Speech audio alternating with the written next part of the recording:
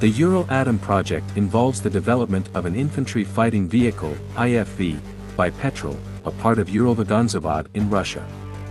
This initiative was a collaborative effort between Renault Trucks in France and JSC Petrol in Russia, aimed at creating a versatile heavy-class modular platform to support infantry operations.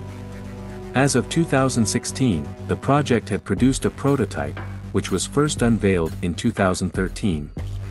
The Atom's chassis is based on a modified version of the French-made VCBI wheeled vehicle, utilized by the French Army. The finalized Atom IFV boasts a weight of 32 tons, measuring 8.2 meters in length, 2.5 meters in width, and 3 meters in height. It is powered by a Renault diesel engine generating 600 horsepower, driving an 8x8 wheeled configuration. The engine is located at the front right portion of the vehicle. This setup enables the IFV to achieve a top speed of 100 km per hour on roads, with an operational range of 750 km. Its independent suspension system contributes to excellent cross-country mobility, a characteristic expected from modern armored vehicles. Inside, there is seating for a standard crew of 3, as well as accommodation for up to 8 combat-ready soldiers. The driver occupies the front left position, situated next to the commander's station. Personnel can enter and exit through rear doors and hull roof hatches.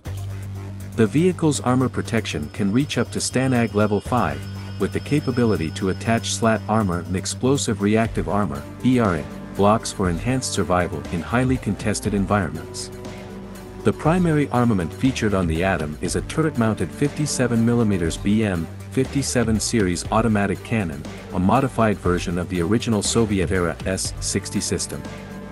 The turret is positioned at the rear of the vehicle and provides a full 360-degree field of fire across the roof of the hull.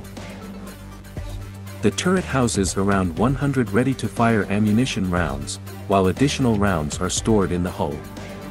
The ammunition includes both armor-piercing and high-explosive types. Optional features encompass NBC, nuclear, biological, chemical, protection and an active protection system, APS, to counter incoming anti-tank threats, such as armor-penetrating missiles. The vehicle is likely amphibious and equipped with run-flat tires, consistent with contemporary armored fighting vehicles. Designed with modularity in mind, the Atom IFV can be equipped with various modules to swiftly adapt its battlefield role.